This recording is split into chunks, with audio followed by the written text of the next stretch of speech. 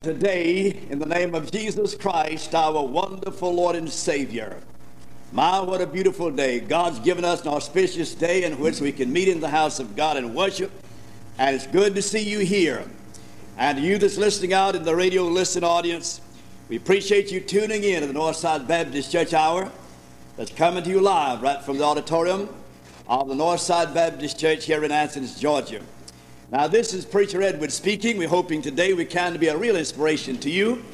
So we welcome you that's visiting here in the auditorium, and we welcome you that's tuned in out in the radio listen audience. I know we have a lot of people sick and a lot of people with colds.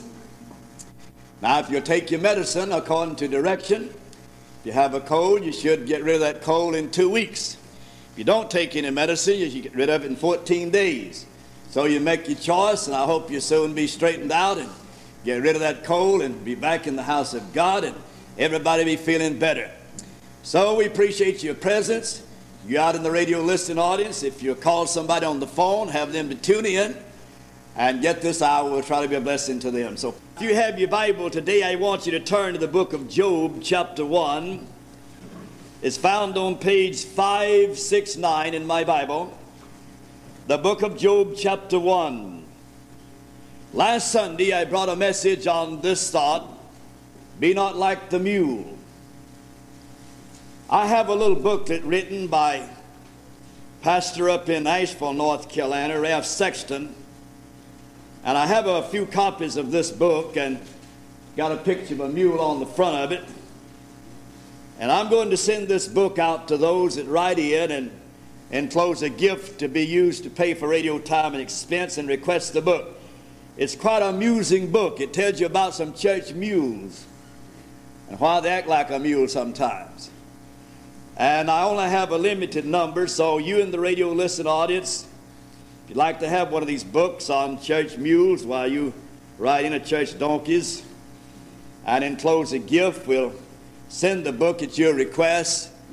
It's pragmatic, it's amusing, it's real amusing, and I hope that some of you write. My mail has been greatly off this past week. I don't think I received a letter since Monday or Tuesday in regard to support to our broadcast. Maybe one yesterday, I believe, with a couple of dollars in it.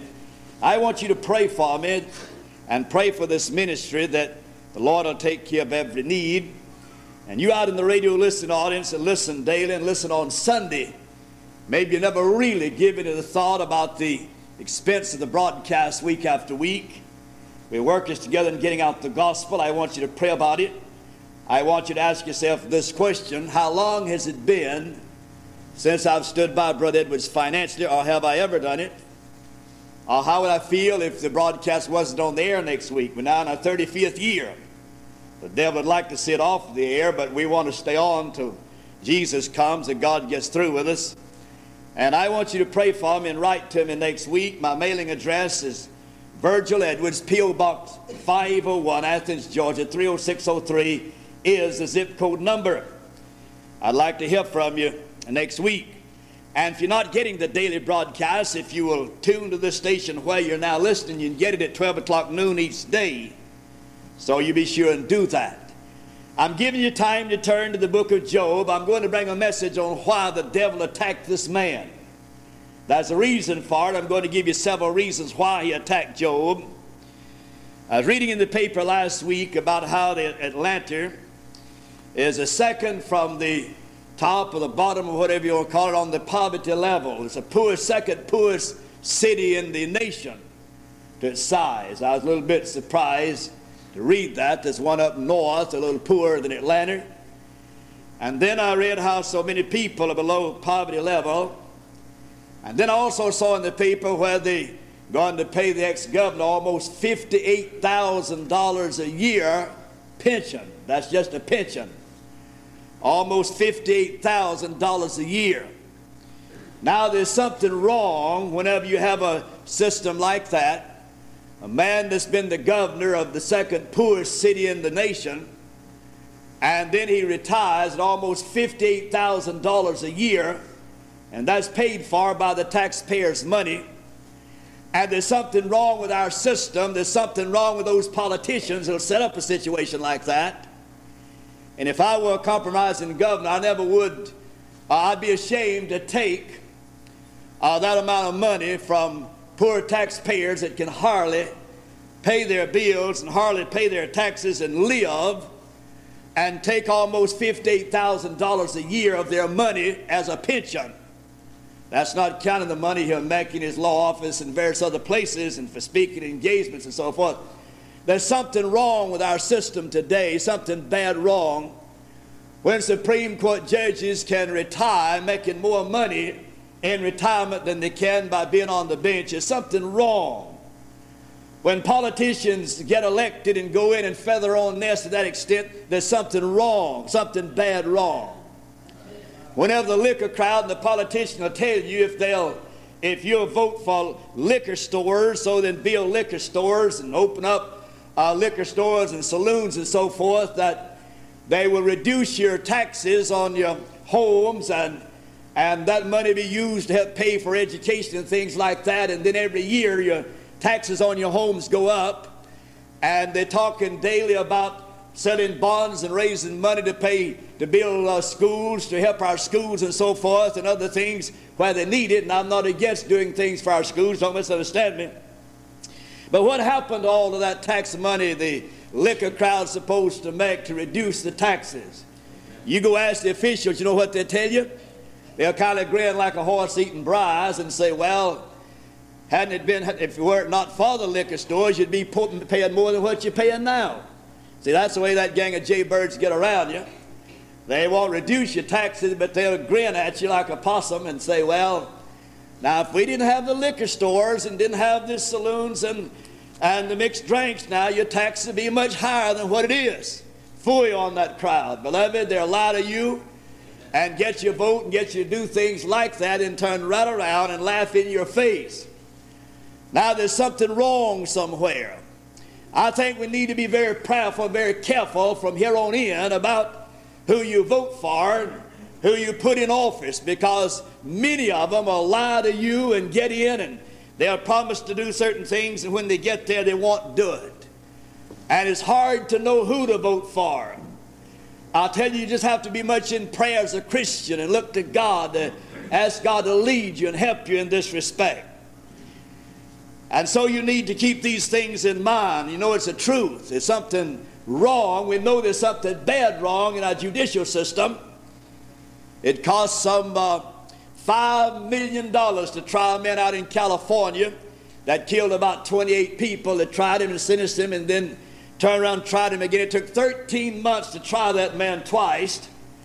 It cost $5 million to do it. It costs the people in this town an average of $400 an individual to try that one cold-blooded murder.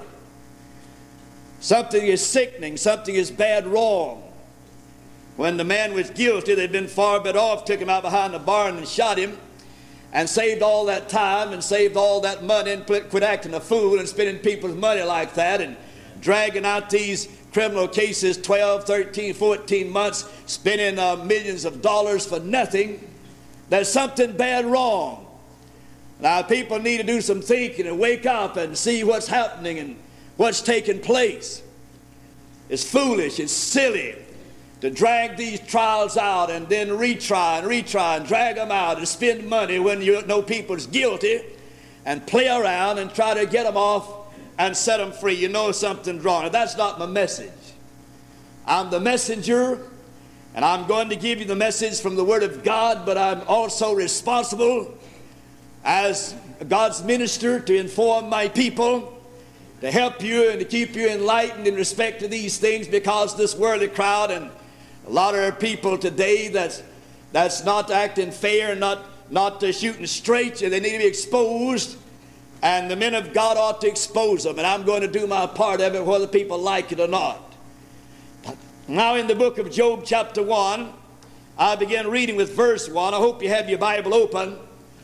At chapter 1 of Job, page 569. There was a man in the land of Uz whose name was Job, and this man was perfect and upright, and one that feareth God and escheweth evil. And there were born unto him 7 sons and 3 daughters. His substance also were 7,000 sheep and 3,000 camels. 500 yoke of oxen, 500 she asses, and a very great household, so that this man was the greatest of all the men of the east. And his sons went and feasted in their houses, every one his day, and sent and called for their 3 sisters to come and to drink with them. And it was so, when the days of their feasting were gone about, that Job sent and sanctified them, and rose up early in the morning, and offered burnt offerings according to the number of them all. For Job said, it may be that my sons have sinned, and cursed God in their hearts. And thus did Job continually. Now there was a day when the son of Satan, hast thou considered my servant Job, that there's none like him in the earth, a perfect and upright man, one that feareth God and sheweth evil? Then Satan answered the Lord and said, does Job fear God for naught? Hast not thou made a hedge about him, and about his house, about all that he hath on every side? Thou hast blessed the work of his hands, and his substance is increased in the land. Now that's as far as I'm reading. And the devil asked a question here about the man Job. And I want us to find out why Satan considered Job. Now there's a reason for it. The book of Job is one of the oldest books in the Bible. Job was a great man of God. And the devil considered him. Now, the devil will consider you as well. You know there's a personal devil. You know that. There's no doubt about that. And the devil will take you in consideration. I'm going to tell you why he took Job in deep consideration. And then you will know why he would take you in consideration if you walk down the same road. Number one, Job was the greatest man in the land. There was not a man of God living in the days of Job any greater than Job. He was number one in God's book. The Bible tells us so. He lived close to God. He feared God. He loved God. And Job was great. The Bible says in chapter 1, verses 3 and 8, so that this man was the greatest in all the men of the east. And the Lord said unto Satan, hast thou considered my servant Job, that there is none like him in the earth? A perfect and upright man, one that feareth God and sheweth evil. God himself said Job is the greatest. God looked down upon the earth among all men, and there was not a man on the earth that loved God and feared God and honored God and believed in God like Job.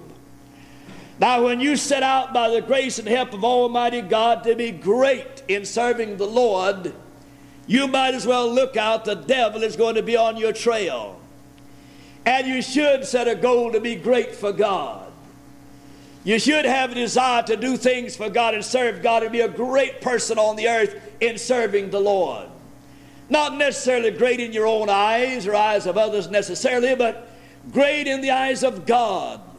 That God can call you a great person upon the earth. You can be that great person. Each individual that's listening to me right now can be great in the eyes of God on this earth if you really want to be great.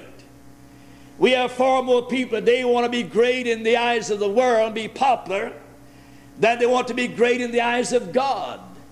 We have people today that want to be well squared away and fixed in this life and to never think about eternity and what God thinks about them. Now Job was great in the land. Number two, he was concerned about the welfare of his children. Now, if you're the right kind of person, I don't care who you are, you should be concerned about the welfare of your children. And number one, spiritually.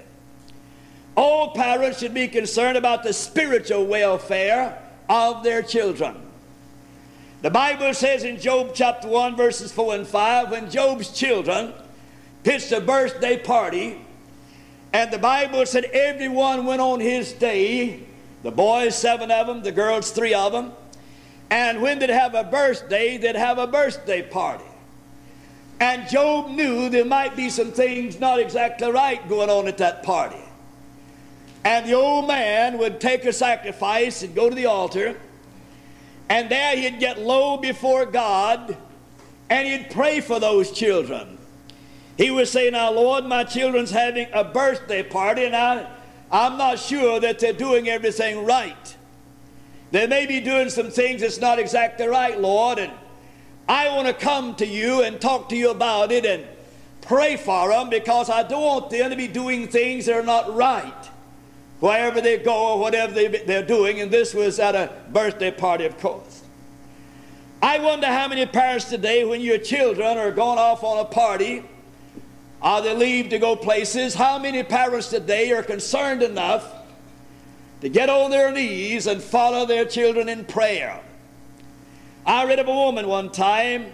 She had young people in her home, boys and girls, and when those boys and girls would go out on a date or a party, that mother would go to her knees, and she wouldn't get off of her knees until the last one came in, and then she'd get off her knees and go to bed. She was like Job of old. But today you have parents, they don't care where the young'uns go or what they do or when they come in or how long they stay gone. A lot of times today the young'uns have to get in and sit in the car until mom and dad gets in to open the door to let them in the house. Everybody going in every direction, and all of them doing the same thing. It's pathetic. And so Job here was concerned about his children, and he said, just in case there's something going on at that party that's not scriptural or not spiritual, I want to be much in prayer about it. Now, God wants us to be concerned about the welfare of our children. And if we're not concerned about the welfare of our children, there's something wrong with us somewhere. We need to be deeply concerned about that. While they're small, you're able to have them around your feet and around your knees and bring them to the house of God. Tell them what to do and what not to do when they get up grown and get out on their own. About the only thing you can do is pray and ask God to help, and that you need to do as an individual. We need to be concerned about our children. Number 3, the reason the devil didn't like Job and considered Job, not only because he was a great man, not only because he was concerned about his household, and believe me, every head of the house, every man, that's his responsibility, that he ought to be concerned about the spiritual welfare of his home. And if he's not, then he's letting his family down. And we do thank God for good women that'll take up the slack and try to do what she can when the husband won't do in that respect. But Job was a man, 100% man, and he knew he had that responsibility, and so does every dad. He has that responsibility to see after the welfare of his children, spiritually first of all, and take care of their needs. And then reason number 3 is he had been blessed to the Lord. Now, just as certain as God Almighty blesses you, the devil won't like it. The devil will take off after you, because he knows if God blesses you, you just might amount to something for God. You might get something done for God. You might prosper in this life to the extent that your financial help could go a long way in the work of God. Oh, beloved, the devil don't like it. He just don't like to see God's people prosper. But when God's people prosper financially, whenever they support God's work and do what they're supposed to do for God, and God begins to bless them, the devil doesn't like that at all. And God is concerned about it, and so Satan is also concerned about it. And God had blessed Job. He'd become wealthy. He is the wealthiest man in the land. God had blessed him, gave him 7 fine sons, 3 daughters, and gave him camels and asses and so forth, and he was a very wealthy man. God made him that way. There's nothing wrong in having a little wealth if you get it honest. Give God his part and consider the poor.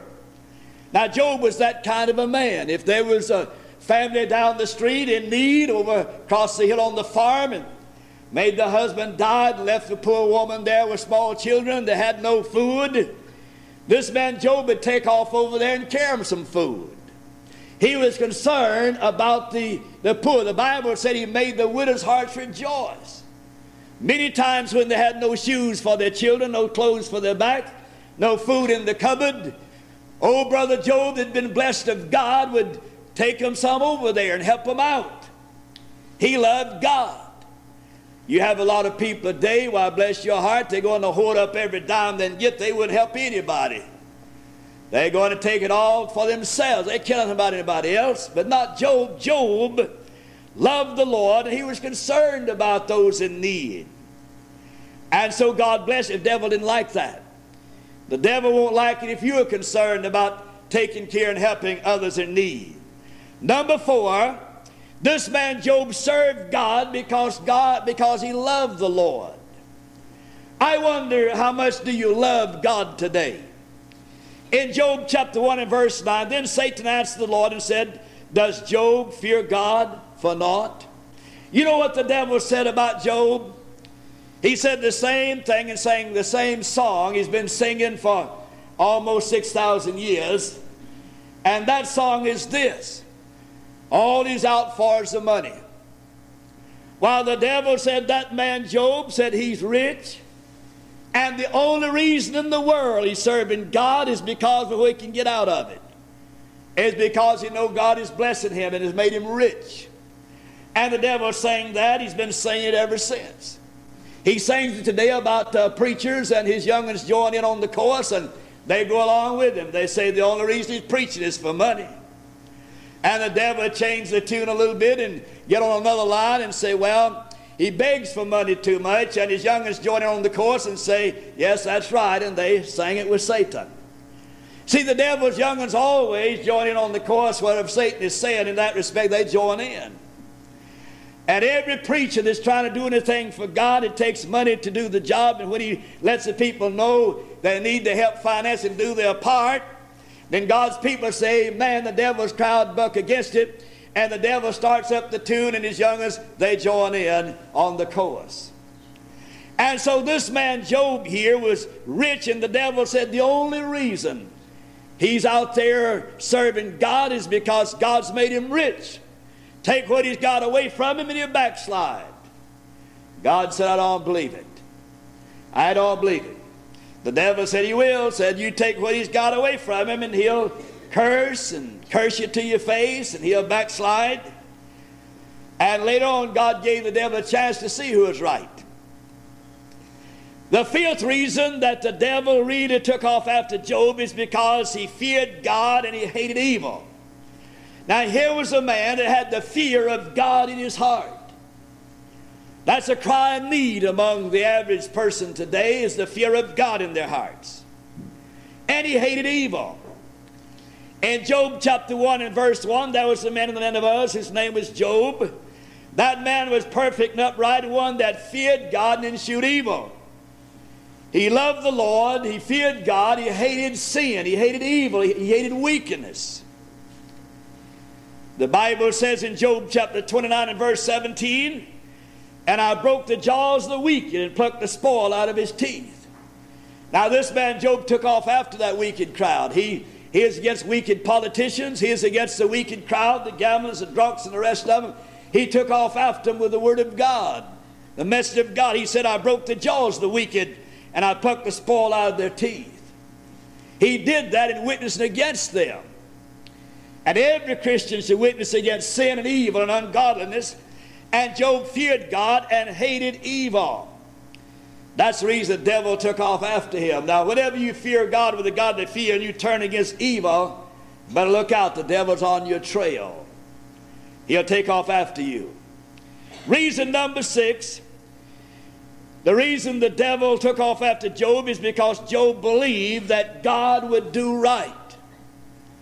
Now, all human beings won't do right, but God will do right. In Job chapter 1, verses 20 through 22, then Job arose and rent his mantle, shaved his head, fell down upon the ground and worshiped, and said, naked came I out of my mother's womb, naked shall I return thither. The Lord gave, the Lord's taken away, blessed be the name of the Lord. And all this did Job sin not, nor charged God foolishly. In chapter 13, verse 15 of Job, though he slay me, yet I'll trust in him, said Job. Now Job was a wealthy man, and the devil said to God, said, you take what he's got away from him, take his money, take his camels, his donkeys, take everything he's got, and he'll start cursing, and he'll curse you in your face, and he'll backslide.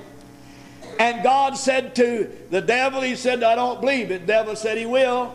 God said, all right, we'll find out. God said to the devil, I'm going to let you loose on Job. And you can touch everything he has, but you can't touch his soul. I'm going to hedge that phase in. You can't take his life. You can't touch his soul, but you can touch his property and everything he's got. And we'll find out whether or not Job would backslide and curse and turn against me. And the devil knew he'd be a winner, so he took off. He just knew that. He knew if Job lost what he had, then he'd quit and quit serving God. And just like the devil's still singing today, take the preacher's money away from you, quit preaching. You know, that's an old song the devil been singing 6,000 years ago, and his young'uns joined on the chorus, of course. And then we find that the devil took off after Job, and he lost his cattle. He lost all of his property. And then a cyclone came and killed his children. You know, he followed 10 young'uns to the grave. It's awfully hard to follow one child to the cemetery, but this man followed 10 to the cemetery. Why, he lost all of his children, all of his wealth, and then the devil turned on his health, and he lost his health, and boils broke out all over his body, and he was in terrible shape. He lost his friends. He lost someone else I'll mention later. But anyway, he lost all of these things and became a pitiful sight. And somebody said, now, Mr. Job, said, what do you think about it now, son? He said, God will do right. He said, whatever God does, he's going to do right. Job said, not only that, when I came into the world, I had nothing. I came here naked. I had nothing. And when I die, I can take nothing with me. Everything I've had and enjoyed, God gave it to me. And if God takes it away, blessed be the name of God, God will do right. And Job believed that God would do right. And the devil said, I don't like that kind of believing. I don't want him to think God will do right. And Job said, not only that, but if God decides to kill me, that's all right too. I'm going to serve him anyhow. The devil said, I don't like a man to talk like that. And so the devil was defeated. Job lost everything he had, and God said, all right, heist up your tune now about the preacher preaching for money. Let's hear you sing that again. Well, he didn't have a tune to it then. He was defeated. He was defeated. And he had to admit it. But there's something else happened, and this is major in the life of every man, and that is Job would not let his wife change his mind when he determined to serve God. Now, you men that are men, let this sink down into your ears. The Bible says in Job chapter 2, verses 9 and 10, then said his wife unto him, does I still retain thy integrity? Curse God and die. But he said unto her, thou speakest as one of the foolish women speaketh. All this did not Job sin with his lips. Now, Job's wife came to the breaking point. No doubt she stood by her husband as long as she could. But when he had lost everything he had and all of his friends turned against him, laying there in dust and ashes and boils all over his body, couldn't rest, and pain racking his body, health gone, she came to him and she said, Job, I can't take it any longer. Why don't you just go ahead and backslide on God and start cursing and just let God kill you and get you out of your misery? You know what Job said to his wife? Are you listening? Job looked that woman in the face and gave birth to 10 young'uns and said, now you listen to me. You talk to me like a foolish woman. He says, I'm not about to stop serving God. I'm not about to quit going to church. I'm not about to give up. I'm going to serve God. He said, not only that, if God kills me, I'm still going to serve him. Said, you talk like a fool to me. While she said, you ought to backslide on God, quit serving God, let him kill you, get you out of your misery. While you're a fool, Job. Job said, you're the one that's a fool. I'll serve God as long as I live. Now we thank God for our good women that are helpmates that work with their husbands in serving God. But that man is the head of his house.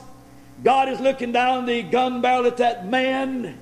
God has got to aim on that man.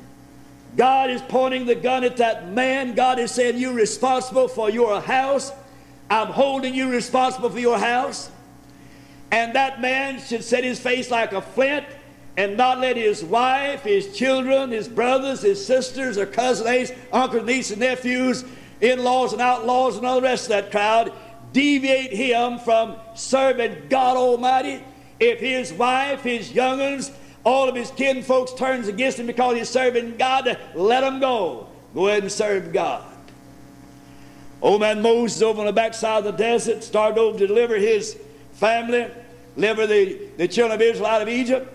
His wife went along and she kept murmuring and complaining about it, and grumbling about the matter of circumcision and calling him a bloody husband. You know what he said? He said, you get your little suitcase and go back to your mom and daddy. I'm going to do what God wants me to do. And he sent her back home. He sent her back home. He said, I got a job to do for God. If you can't go along with me and help me serve God, you can go back to mom and daddy. I got a job to do, and God wants me to do this job. I'm going to do this job. And he sent her back. And he went on into the land of Egypt and led his people out of the Egyptian bondage across the Red Sea. And after he got out of danger, went into the desert. And lo and behold, while he was leading his church along, he saw some people coming toward him. Guess who it was? It was his wife and young'uns and his father-in-law. And Moses ran out and gave somebody a big kiss. Reckon who it was? It was his father-in-law. And there he went on and took his family and served God. But Job did not let his wife or his family stand between him and God and what he's supposed to do for the Lord. And every man should be a man and say, for me and my house, like Joshua, well, we're going to serve God. And at any time, any man has got backbone enough to stand up and not let his family deviate him from the path he should trod and serve God Almighty. God will bless that man, and the devil will hate that man, and the devil will take off after that man to try to destroy him any way he can. Beloved, men are responsible to serve God and say, for me and my house, we'll serve the Lord. And a good wife that's worth the salt that goes in her bread would be willing to go along with a good saved husband and serve God. If not, there's something wrong with her. He needs to turn over to God and say, God, you take care of her, whatever it takes. We're going to serve God. Now we come to another thought, and that is the reason the devil hated Job is because he made the heart of the widows and the fatherless glad. In Job chapter 4, verses 3 and 4, behold, thou hast instructed many, thou hast strengthened the weak hands, thy words have upholden him that was fallen, thou hast strengthened the feeble knees. Now poor old Job would help the afflicted, he'd help the weak, he did what he could to help people. And then in Job chapter 29, verses 12 through 16, because I delivered the poor that cried and the fatherless, and them that had done to help him, and had none to help him, the blessed of him that was ready to perish came upon me. I caused the widow's heart to sing for joy. I was eyes to the blind. I was feet I was to the lame. I was a father to the poor. And the cause which I knew not, I searched out. Now this man Job was blessed financially, and he made it his business to help take care of the widows, the orphans, those in need, and problems he couldn't understand. He got down on his knees before God and he searched them out and found the will of God. And he loved the word of God. No wonder the devil hated this man. Job chapter 23 and verse 12, neither have I gone back from the commandments of his lips. I've esteemed the word of his mouth more than my necessary food. Job said, I love the word of God more than I love the food I eat. No wonder the devil hated this man. He loved God's word. And he followed God's light. Job 29:3, when his candle shined upon my head, and when by his light I walked through the darkness. Job said, I stood up and followed the light of God and sat by the candlelight to find out more about God. And then he prayed for those that misused him and abused him. In Job chapter 42 and verse 10, he prayed for his enemies. He prayed for those that mistreated him. He prayed for those that did him wrong. Job was that kind of a man. That's why the devil hated him. Then finally, he believed in the resurrection and the coming of the Lord. Job chapter 19, verses 25 and 26, he said, I know my Redeemer liveth, that he shall stand at the latter day upon the earth, and though after my skin worms destroy this body, in my flesh shall I see God. Here is a man that believed in the resurrection. Here is a man that believed in the coming of the Lord. No wonder the devil hated this man. When you take a stand like Job of old, the devil will despise and hate you. He's not your friend in the first place, and you need to do everything you can to give him a black eye. And when you trot down the road like Job did, you can do it. And the devil will hate the ground you walk on, but God will love you and bless you, and you'll be glad you did when you come to the end of life's journey. Let's stand. Dear Heavenly Father, as we preached about this man Job, we thank you, God, for the written word about him and for his stand. God, we pray that you'll help thy people to stand like Job of old. We know the devil hates people that stand for what I mentioned today. And I pray, my God, that many will be challenged to stand today for that which is right. In Christ's name, amen.